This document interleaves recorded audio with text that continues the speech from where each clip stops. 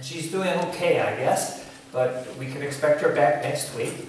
And improvisation is important to us, and the improvisation means that I will be your pastor for the next hour. It is Pentecost.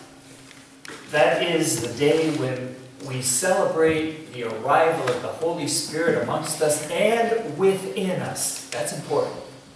Not just amongst us, but within us. We carry God in our beings. There are many manifestations of the Holy Spirit. Manifestations is a big fancy word, meaning ways that the Holy Spirit shows itself. A lot of names that we have. When you look through the Bible, you find that the Holy Spirit is called a fire, because one of its manifestations is to inspire us when we need a fire lit underneath us. The Holy Spirit's also called the wind, because it blows through and refreshes us when we are in need of having our spirits refreshed. The Holy Spirit is likened to a dove, because a dove is a symbol of peace, and when there is turbulence and turmoil in our lives, the Holy Spirit is there to give us peace. The Holy Spirit is called the Comforter, because when we are sad, lonely, we need help from somewhere within and without. It is the comfort of the Spirit that is there. And finally, for today, the Holy Spirit is called the Encourager. Because when we are in despair, when we are disillusioned, the Holy Spirit comes to bring us hope. That is what I saw today in the Scriptures. That is what I would like to convey to you. The Spirit of hope amongst us and within us for this Pentecost Sunday. Announcements. I see that we're starting in on our summer schedule. The last of the Linus meetings is this week. There's also a... did you say anything about the church council meeting Tuesday night? Just that it will be church council meeting Tuesday night. Looks like we're beginning our summer schedule. Are there announcements that someone would like to make mention for us this morning?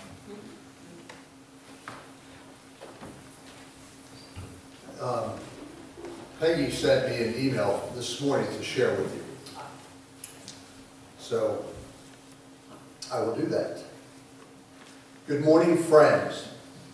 I'm home recuperating from the hospital stay. I wanted to let you know that I had sepsis that started in the gut, and I'm still on strong antibiotics. I caught a germ somewhere, impossible to tell where, but because my immune system was basically destroyed last year, any germ can be dangerous. Had Linda not been persistent and gotten Donna involved, the hospital said I probably would have slipped away. I can't thank them enough. Having said all that, I also want you to know I'm okay and moving forward toward being as good as new. So here's the plan dictated by the hospital. No heavy activity for a few weeks. Sleep more. Finish the medication, drink lots of fluids, check in with my doctor.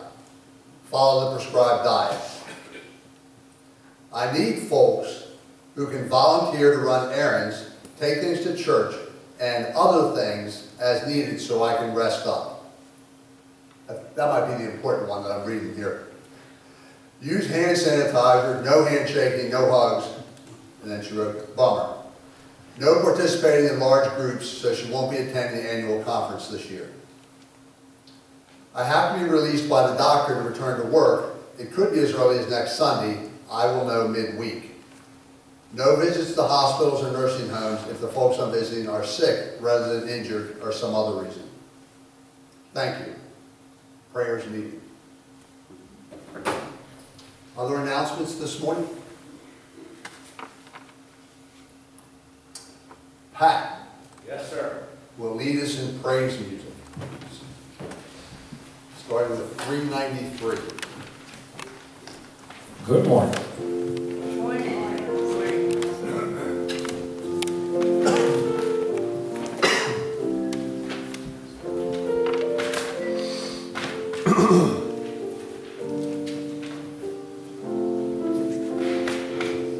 I lost my bolting out of my handle and I lost the page. Breathe on me, breath of God.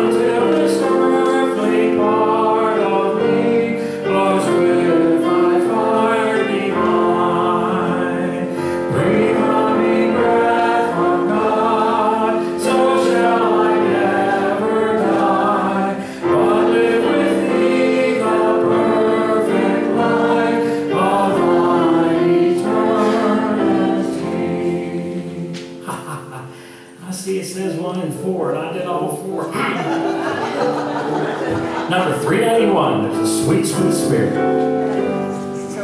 There's a sweet, sweet spirit in this place, and I know it's the spirit of the Lord. There are sweet expressions on his face, and I know it's the presence of the Lord. Sweet Holy Spirit, sweet heavenly dove, stay right here with us, filling us with our love. And for these blessings, we lift our hearts in praise. Without a doubt, we'll know that we have been revived when we shall leave this place. I apologize, George. I gotta learn to look better. True. Number 213, we bring the sacrifice of praise.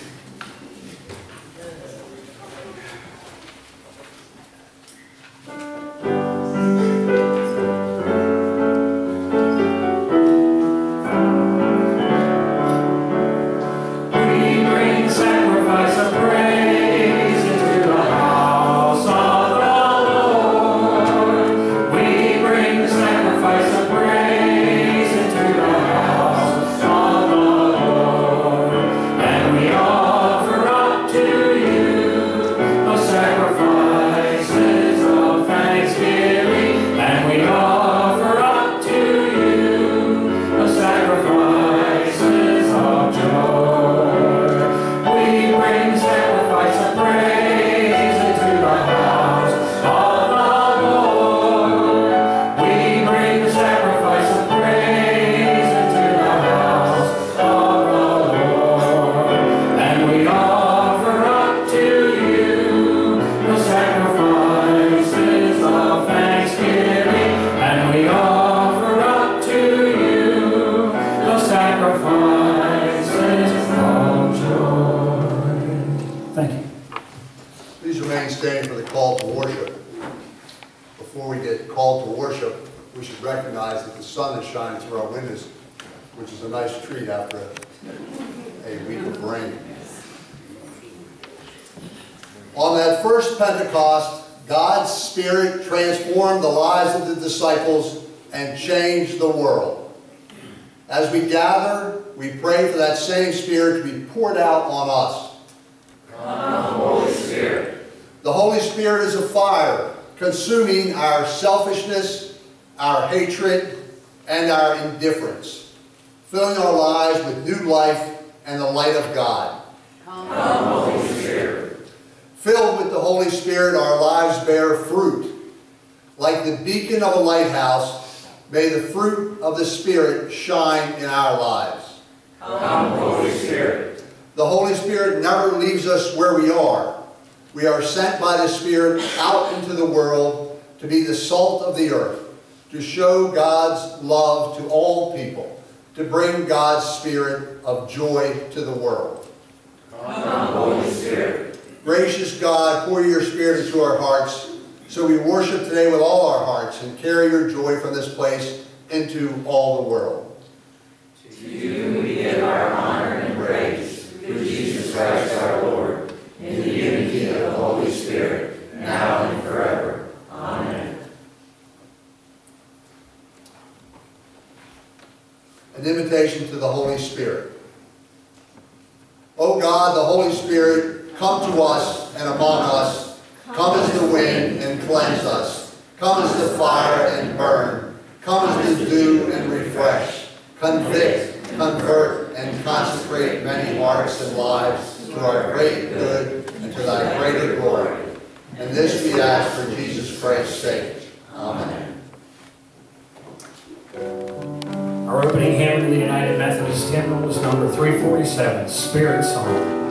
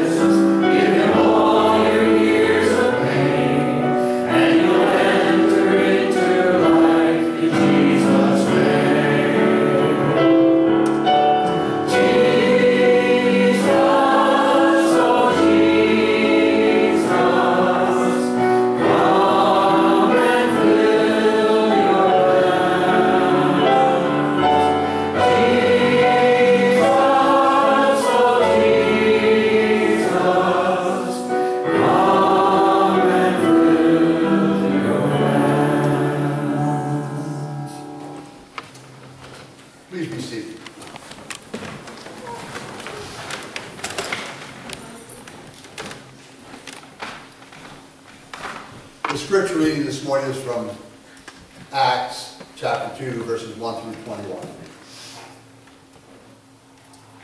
When the day of Pentecost had come, they were all together in one place. And suddenly from heaven there came a sound like the rush of a violent wind, and it filled the entire house where they were sitting. Divided tongues as of fire appeared among them, and a tongue rested on each of them. All of them were filled with the Holy Spirit and began to speak in other languages, as the Spirit gave them ability. Now there were devout Jews from every nation under heaven living in Jerusalem. And at this sound the crowd gathered and was bewildered, because each one heard them speaking in the native language of each. Amazed and astonished, they asked, "Are not all these who are speaking Galileans? And how is it that we hear each of us in our own native language? Parthians, Medes, Elamites, and residents of Mesopotamia, Judea, Cappadocia, Pontus, and Asia, Phrygia, Pamphylia, Egypt, and the parts of Libya belonging to Cyrene, and visitors from Rome, both Jews and proselytes, Cretans and Arabs. In our own language, we hear them speaking about God's deeds of power. All were amazed and perplexed, saying to one another, "What does this mean?" But others sneered and said, "They are filled with new wine." But Peter, standing with the 11, raised his voice and addressed them. "Men of Judea and all who live in Jerusalem, let this be known to you and listen to what I say. Indeed, these are not drunk as you suppose, for it is only 9 o'clock in the morning. No, this is what was spoken through the prophet Joel. In the last days it will be, God declares, that I will pour out my Spirit upon all flesh, and your sons and your daughters shall prophesy, and your young men shall see visions, and your old men shall dream dreams. Even upon my slaves, both men and women, in those days I will pour out my Spirit, and they shall prophesy. And I will show portents in the heaven above and signs on the earth below, blood and fire and smoky mist. The sun shall be turned to darkness and the moon to blood before the coming of the Lord's great and glorious day. Then everyone who calls on the name of the Lord shall be saved." This ends the reading. The epistle reading this morning is from Romans chapter 8, verses 22 through 27. We know that the whole creation has been groaning in labor pains until now. And not only the creation, but we ourselves, who have the first fruits of the Spirit, groan inwardly while we wait for adoption, the redemption of our bodies. For in hope we were saved. Now hope that is seen is not hope, for who hopes for what is seen? But if we hope for what we do not see, we wait for it with patience. Likewise, the Spirit helps us in our weakness, for we do not know how to pray as we ought, but that very Spirit intercedes with sighs too deep for words. And God, who searches the heart, knows what is the mind of the Spirit, because the Spirit intercedes for the saints according to the will of God. This ends the reading.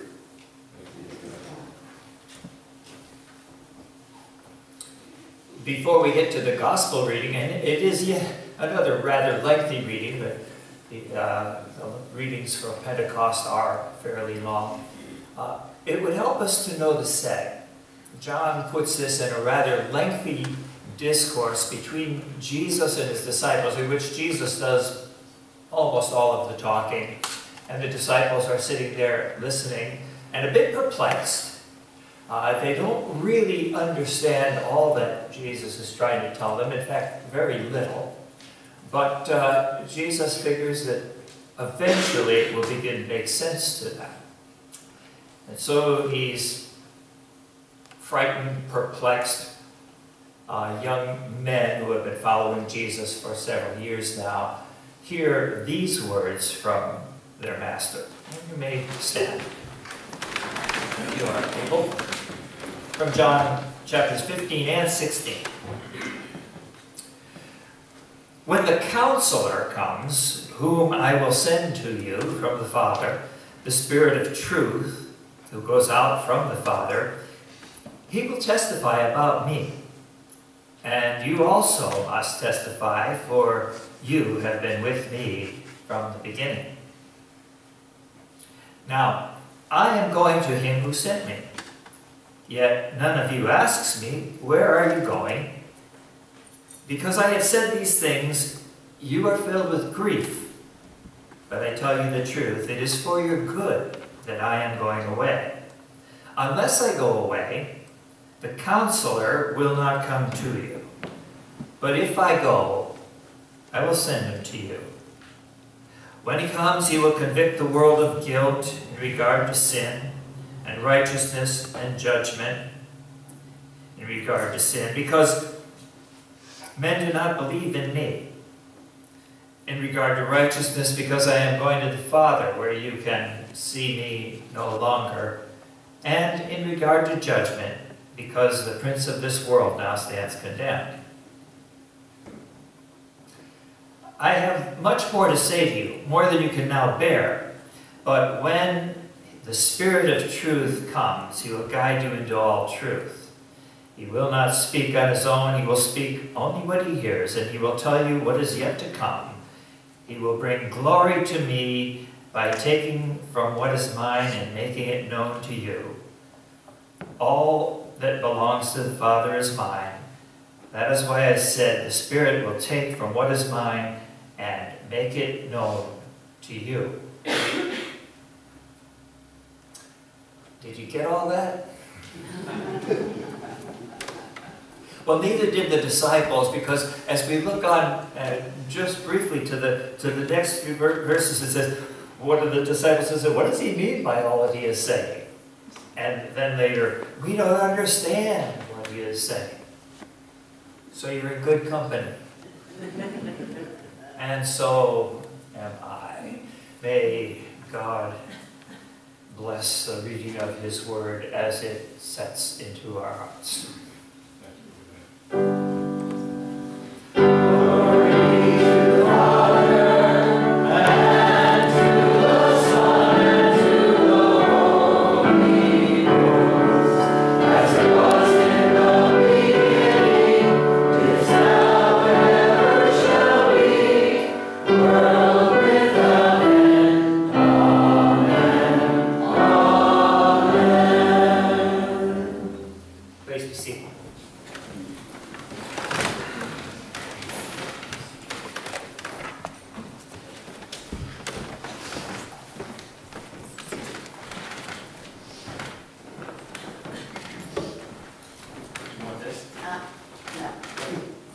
I want to thank the men of the Emory Choir for putting this number together today in the absence of our ladies.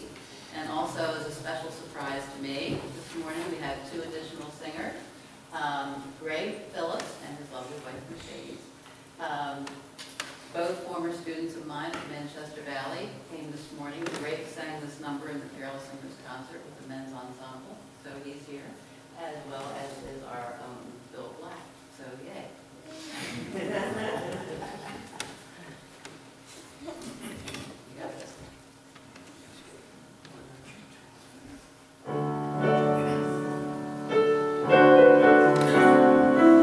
Lord, listen to your children pray. Lord, send your Spirit in this place.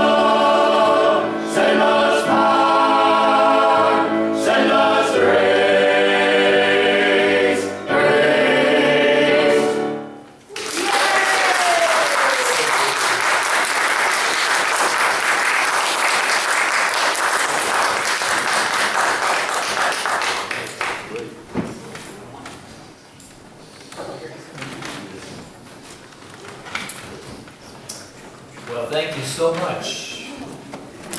And then his chorus, I guess we'll call it. Wonderful. See, that's what happens when the Spirit comes. It fills us with some sort of spirit, like the joy and the uplifting that we felt during that musical number.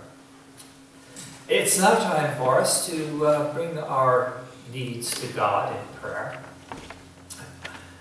Our joys and concerns, of course, as we've already spoken of Pastor Peggy, and our concern for our joy for her release from the hospital and our concern for her continued recovery. And that is on our minds. Other things that you would like to have in our minds as we go to prayer today?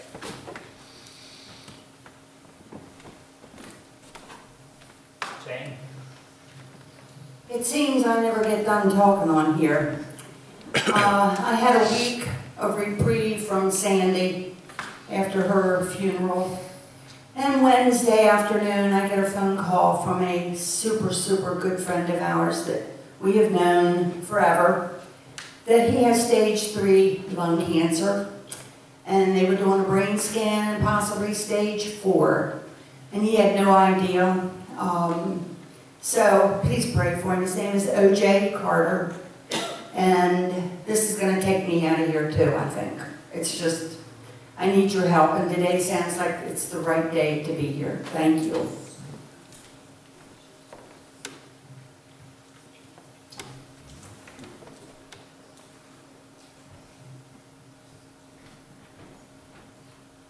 So I have a couple joys. First is Riley's home. She's going to be doing an internship at a civil engineering firm right here in Westminster this summer, full-time. And the rain let up just in time for Caroline to get some pictures done before her boyfriend's senior prom. And the last thing I wanted to ask for is just to keep me in your thoughts. I've been out of work for 6 weeks now, had a car accident. So I'm just, you know, I need to know my limitations, I guess would be the right way to put it. So patience is not something I do or have, and I don't notice it. So, but I've got concussion, back and neck injuries, so I'll be out of work for at least another 3 weeks. So. Difficult time.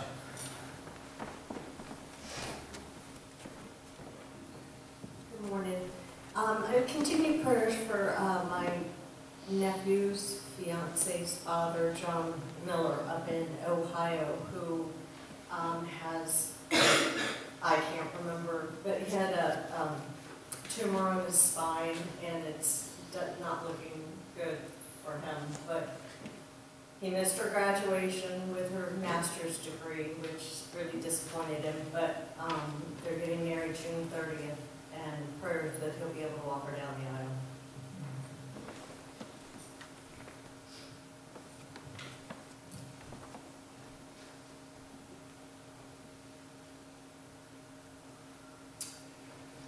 I know there are many joys and concerns that you have in your heart that you have chosen to keep there. Let's now spend a few moments bringing those things most dear to us to God in prayer.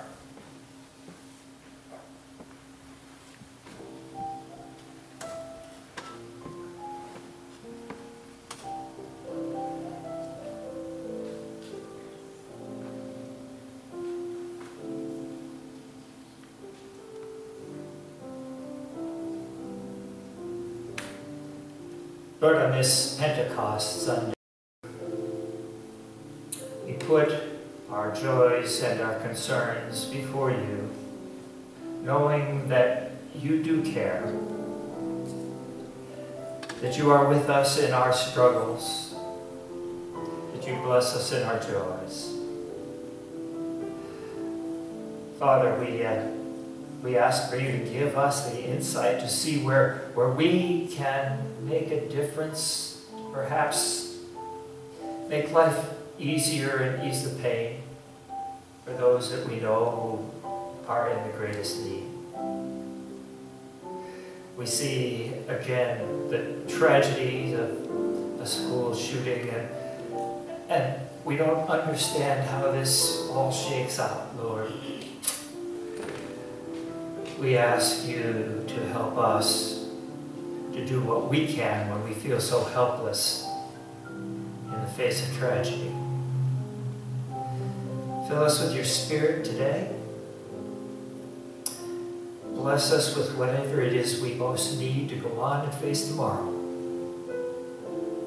We ask this in the name of him who taught us the prayer. Our Father, who art in heaven, hallowed be thy name. Your kingdom come, and will be done on earth as it is done in heaven. Give us this day our daily bread. Forgive us our trespasses as we forgive those who trespass against us. Lead us not into temptation, but deliver us from evil. For thine is the kingdom, power, and glory forever. Amen. Now I'll ask the ushers to come forward as we bring our gifts to God.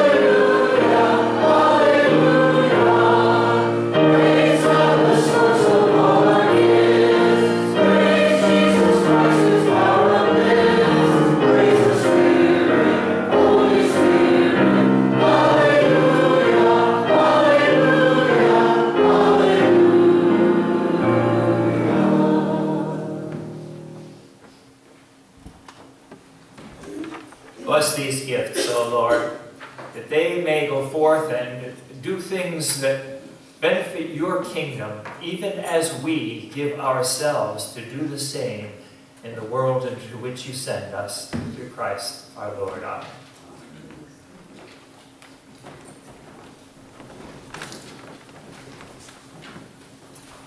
Our hymn of preparation is not in any hymnal, so you'll have to read it off the screen. It's from the faith within us. That's going to play it through once. We've sung this once before, for those of you who remember Gordon Lightfoot and the wreck of the Edmund Fitzgerald. It sounds not unlike that.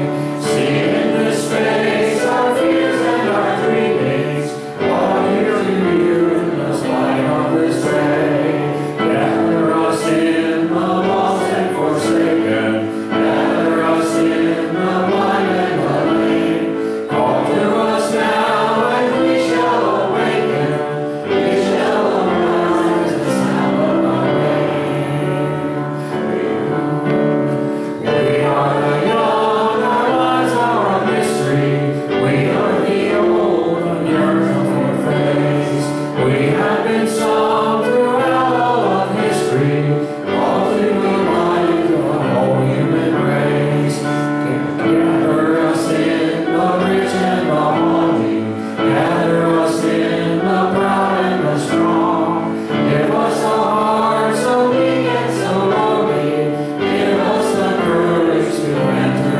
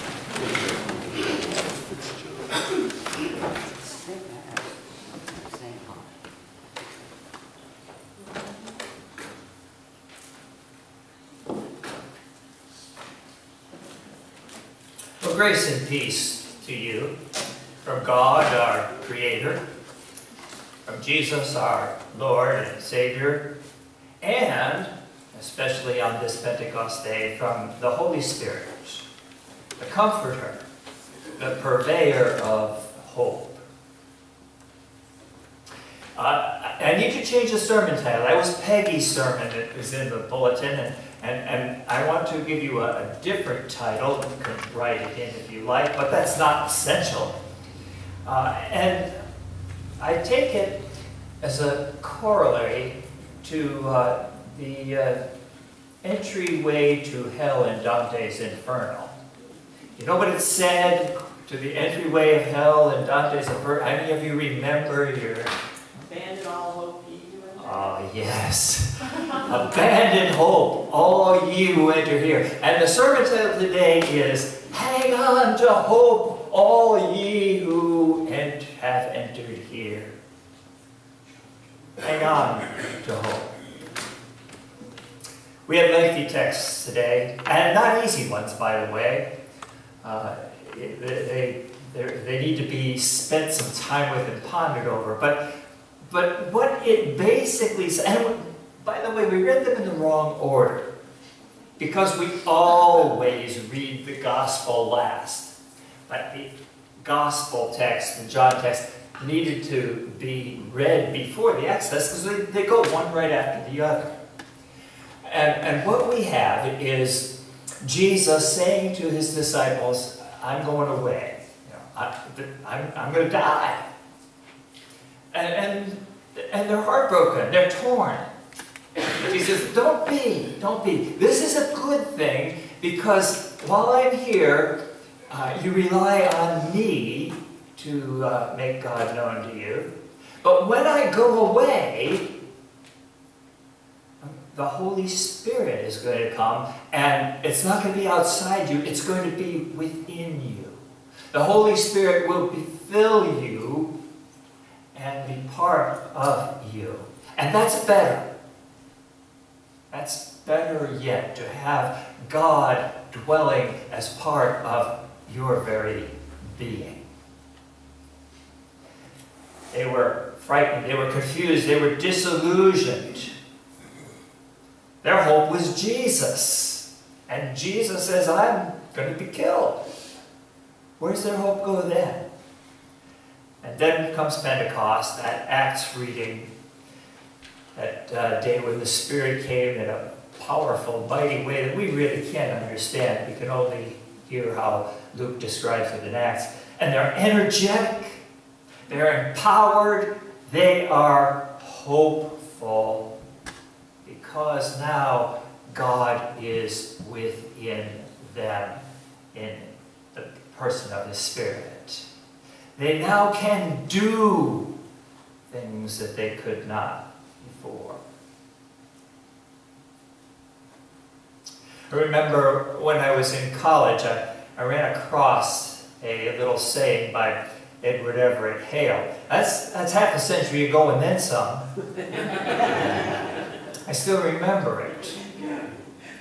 Became a part of what I incorporated into my lifestyle, or attempted to do so. Edward Everett Hale was, he was a thinker, a deep thinker. He was a minister, clergyman. And he was named as a chaplain to the United States Senate. That's a while back. It was in 1903. Probably Bob's the only one that remembers that day. He's not a recent thinker. He died over a century ago. But he said this that lives on, and I so identify with it. He said, I am only one, but I am one. I can't do everything, but I can do something. And I will not let what I cannot do interfere with what I can. That's what the Spirit of hope does. yeah, it would be easy to despair because our friends are sick. But there's evil and dying around us. But we don't, because there is something we can do through that Spirit that somehow we don't understand lives within us. One of my favorite hope stories goes back to when my son Chad was 6 years old, maybe 7. And his mom used to play games with him. Now, poor Chad, his mother was a teacher, so she always wanted to play educational games. Those of you who don't have teachers for mothers are rather more fortunate than he was. So she brought out the memory game. And Chad brought out Candyland. And Bonnie looks at him and she says, well, wouldn't you rather play memory? He said, no, I'd like to play Candyland. He says, but there's not much thinking in Candyland. And he says, but there's a lot of hoping in Candyland.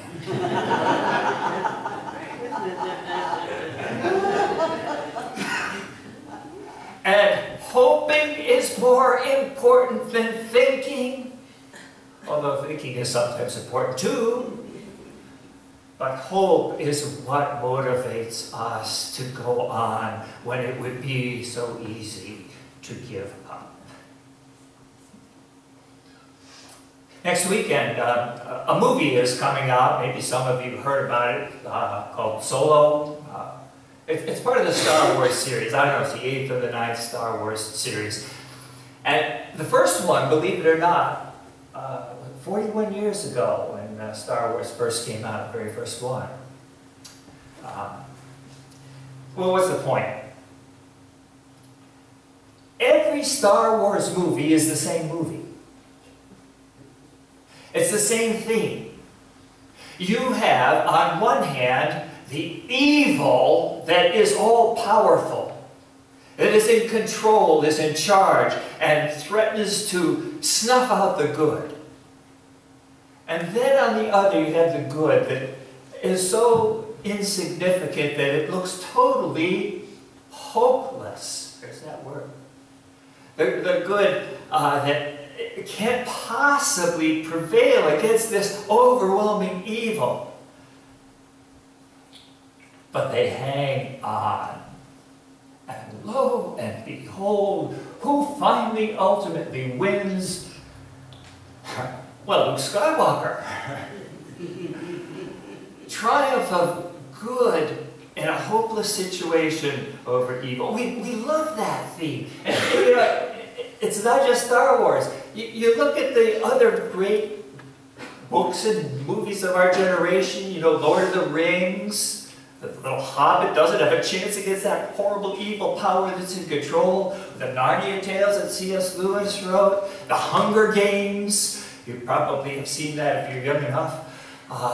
All the powerful evil that will overwhelm the good, but it doesn't. It doesn't. Because in our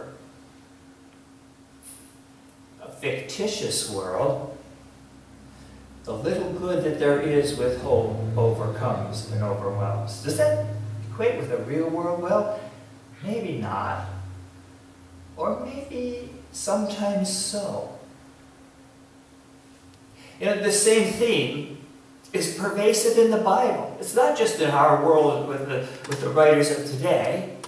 It's the same thing in the Bible. Again and again and again, you have the powerful evil forces, or those depicted as evil, that have enslaved and threatened to overwhelm the good, and the good hangs on. There's Egypt holding the nation of Israel in slavery with a power that will never let them go. And then along comes the hero Moses to confront Pharaoh, and despite all odds prevails. We have again the Philistines that are wreaking havoc on the Israelite nation. Their giant Goliath impossible odds. And then there comes a hero, David, to fight against those impossible odds with nothing but hope. And he prevails. We have Elijah on Mount Carmel against all the prophets of Baal, impossible odds. Hope is what he has and prevails. And what about the Persian Empire that had subjugated the Jews and they were hopeless situation? And here comes Esther along to confront Xerxes. And impossible odds, but with hope prevails. Again and again and again. So we get up to the New Testament now. I could give you more examples, but you get the picture. Now we have the Roman Empire that has the nation of Israel under its thumb, demanding taxes, interfering with their religion and their way of life, with all the power and the legions in the world against this poor little nation of Israel, and one person stands up with hope. It is indeed, of course, Jesus.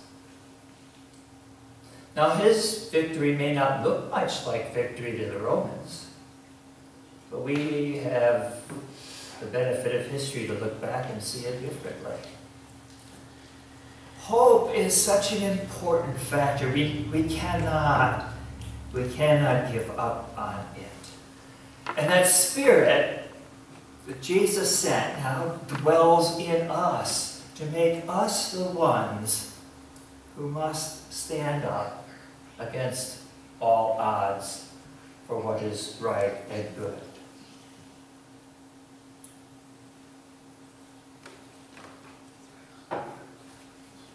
Just one more example with a quote. Again, a person that had an impossible task ahead of him. His name is Viktor Frankl. Viktor Frankl was an Austrian doctor. And in the 40s, when Austria was overwhelmed by Nazi Germany, he, being a Jewish doctor, was sent off to prison camps. He spent 1942 to 1945 in those prison camps. And there he saw people giving up, despairing, dying. He said, some people survived and some people didn't. He said, the one thing that seemed to be the key to survival was hope. Those who held on to hope somehow muddled through even this horrible situation. And Viktor Frankl later wrote some books. One of them is about search for meaning. And in it he says this: if just one person knows what you are feeling and cares, you can survive virtually any situation. If just one person knows what you are going through and cares, you can survive almost any situation.